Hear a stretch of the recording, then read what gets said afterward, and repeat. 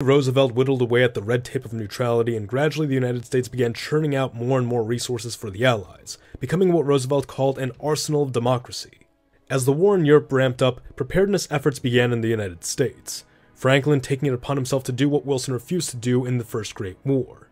He built up an ideological basis for America to involve itself, to secure freedom and democracy as not merely American ideals, but fundamental human rights, something he sought to convey in his For Freedom speech, in which he punctuated each freedom with "everywhere in the world."